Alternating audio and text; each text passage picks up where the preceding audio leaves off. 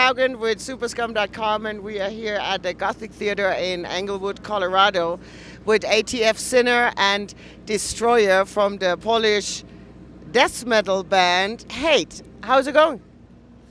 It's perfect. It's been a very good tour. More than 4 weeks now. We are really happy about it. We are really satisfied. This is our second stay in the United States. Second tour. This one is a long tour because we started like 2 months ago with Rotting Christ and Melekesh. Now it's a continuation with Sepultura and Belphegor. Still 2 weeks to go. Now, what is the difference between the tour with Rotting Christ and now with Sepultura? It's much more people on the second tour. I mean the Sepultura one.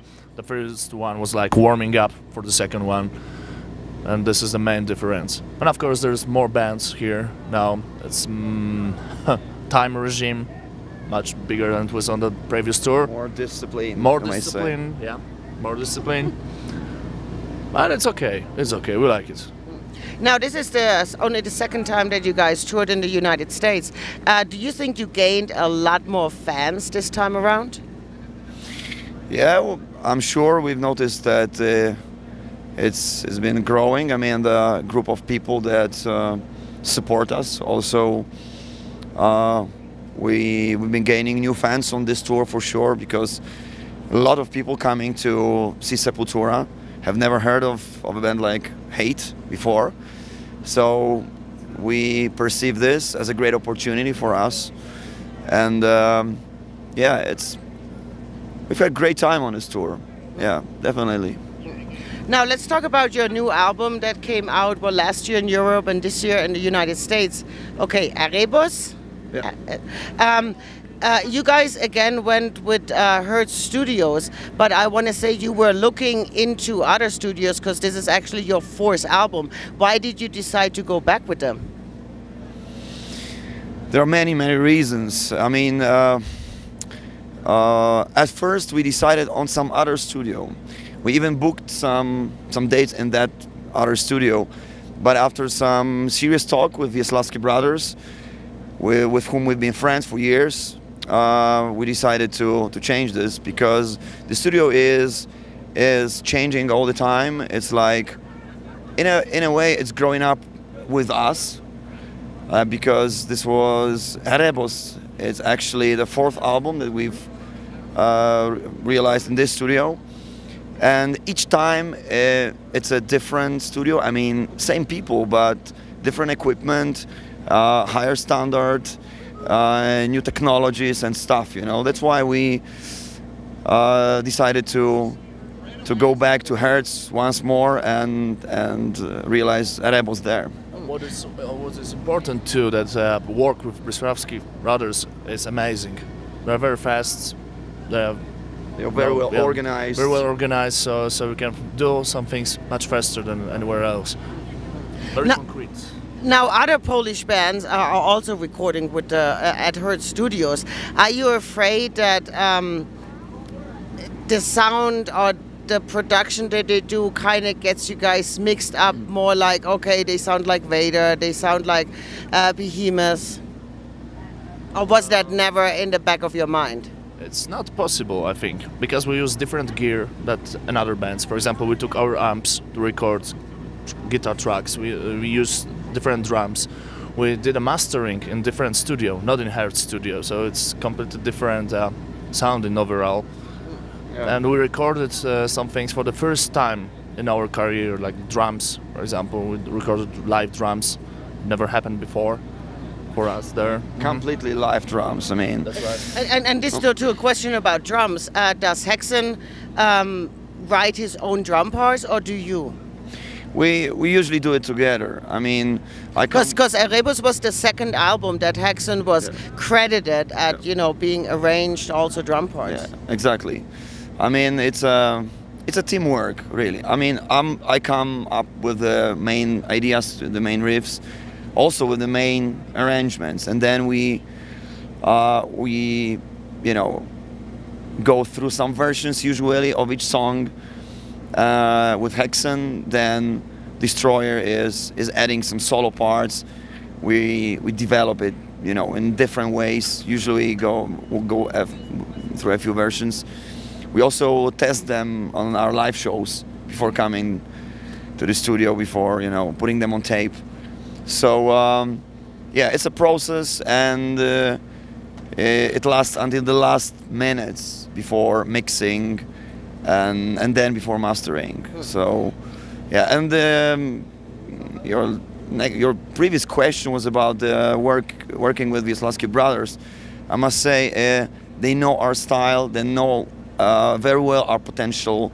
That's why it's much easier for us to collaborate with them than with some other studio. And they are still developing, they are still learning, which is amazing, which is fantastic, and which can be heard in our new album Erebos, I hope.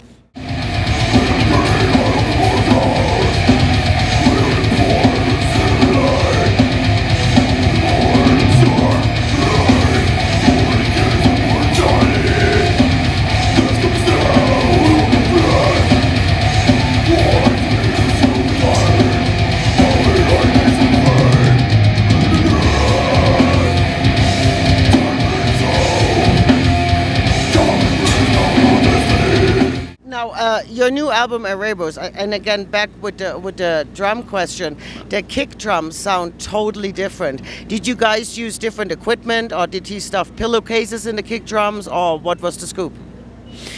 We just decided on natural sound of the drums, of the natural drum kit, and you know, we used amazing drum kits. Yeah, we used really amazing, very good drum kit.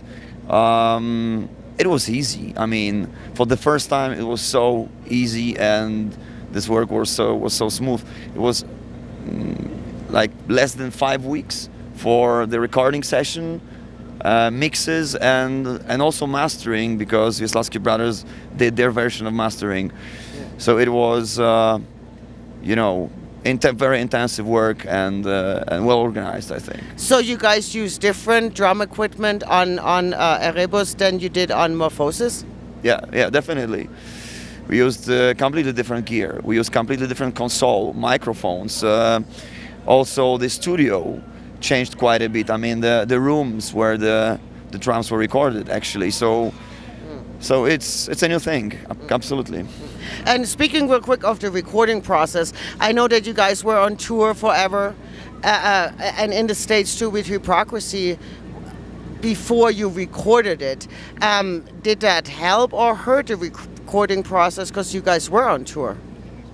So I think that before recording, it was very hard to record the album just after going back from the States. As in a few days, it took us 3 days to go to the studio, as far as I remember. But the thing was that we test some tracks live, playing it live before recording, and it helped us.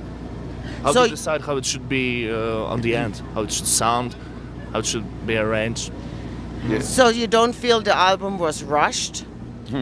You know, it was well prepared before, and so you just put the finishing touches on when you came back? Yeah, absolutely. I mean, before US tour, we did a demo version of all songs. So going on tour, we had like 9 songs already recorded, with guitars, with drums, with all arrangements. Everyone was working for his parts on this album. So going back to studio just after the tour, we know exactly what we should do and how it should sound. We're prepared. We recorded a very detailed demo, which is very helpful in situations like that.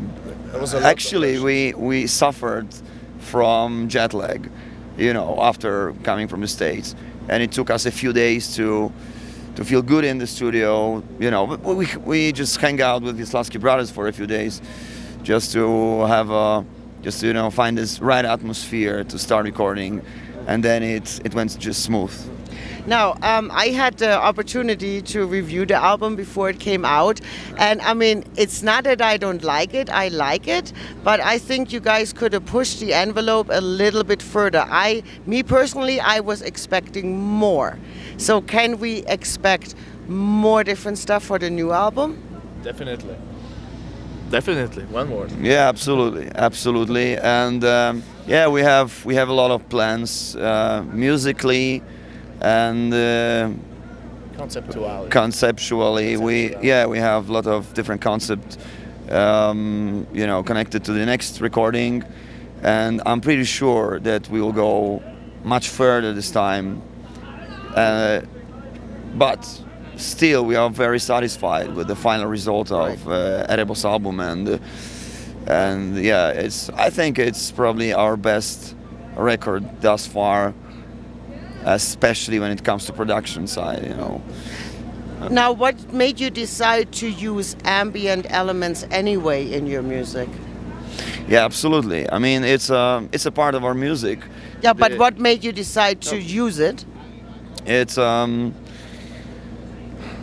I think that death metal, like traditional death metal, lacks some third dimension, you know what I mean? Some atmosphere, which is really important for us because we are pretty much influenced by black metal and alternative stuff also. So that's why you can find ambient and industrial influences in our music, some heavy metal here and there, some groovy stuff, you know. We don't want to focus on just one thing. We want to develop our style and to widen our perspective on the next record also, much more than on the Erebos, because on the recording Erebos we were pretty limited with time at the studio. That's why we didn't go farther with our ideas. But next time, I'm sure we'll be in a more comfortable situation with the studio budget and etc. And yeah, we'll do something that most people would not expect that much. You know what I mean?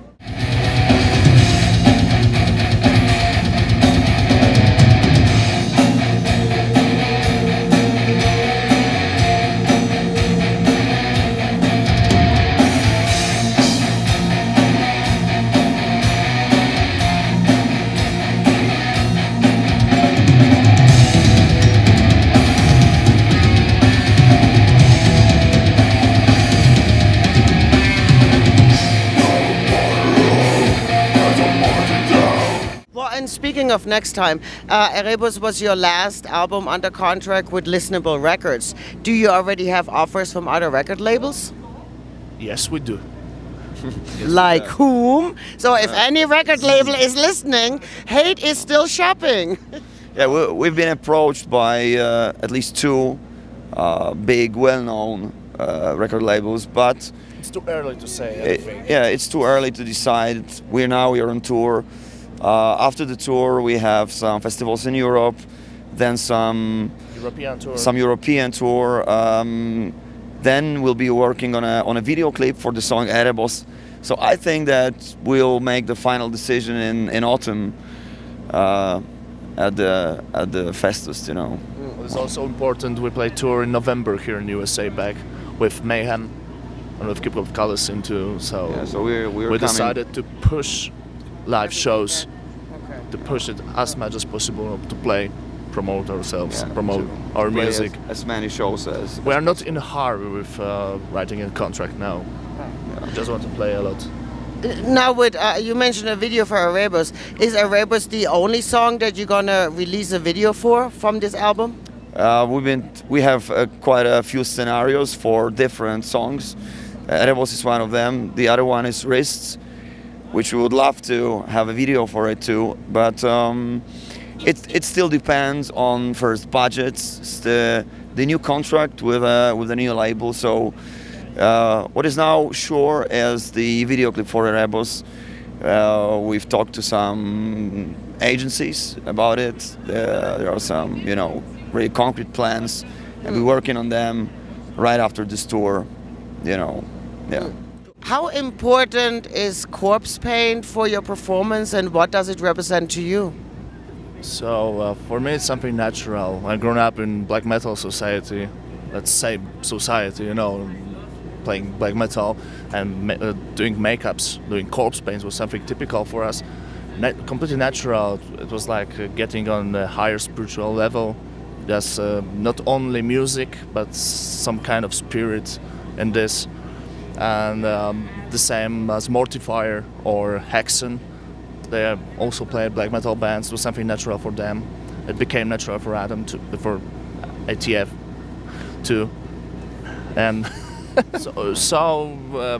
I can imagine hate without corpse paints now, because I feel that we are naked now on stage, because it makes us feel somebody else to just to push some energies.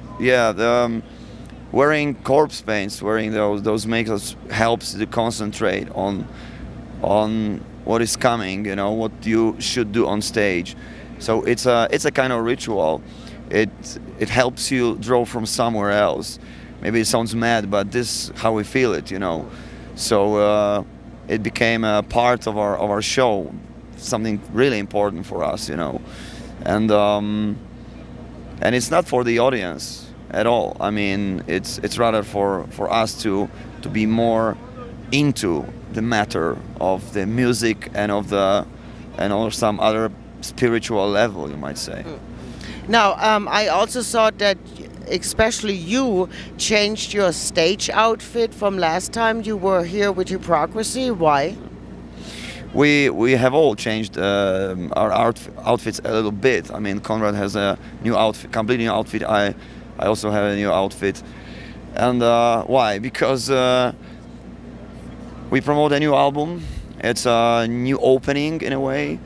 It's something. It's a good occasion to be different, you know, to tell people some other story. And that Rebos is a new story, you know. It's a album full of metaphors, but generally it's about this vicious, evil side that is in each of us, which is very powerful on one hand, and on the other hand, it can work some benefits for you if you know how to do it. So, yeah. Quick question about the set list. Who's choosing the set list? ATF, or does he let you guys have input too? Oh, choosing the set list was way to hell, because it was so hard for us, because having only 30 minutes when we want to play 10 songs, because we've got something here, something there that we would like to play, it's very hard, because if we have a lot of songs to play, choosing 5 or 6 songs, it's painful. Right. And it was like thinking, all of us were thinking what to do, because we've got some songs that we have to play, that we want to play. We cannot imagine a hate show without 3 songs, for example, 3 or 4, and what to choose. This is the question.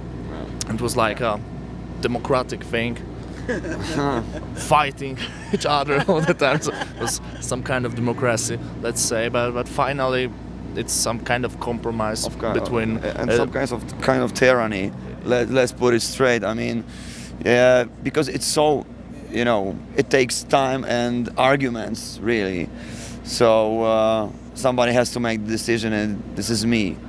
Usually, it looks like this. Cool. Well, you already answered the question about what you're doing next with the festivals, and you come back this fall with Mayhem and Keep of Collison. So, any last words to the listeners and your fans?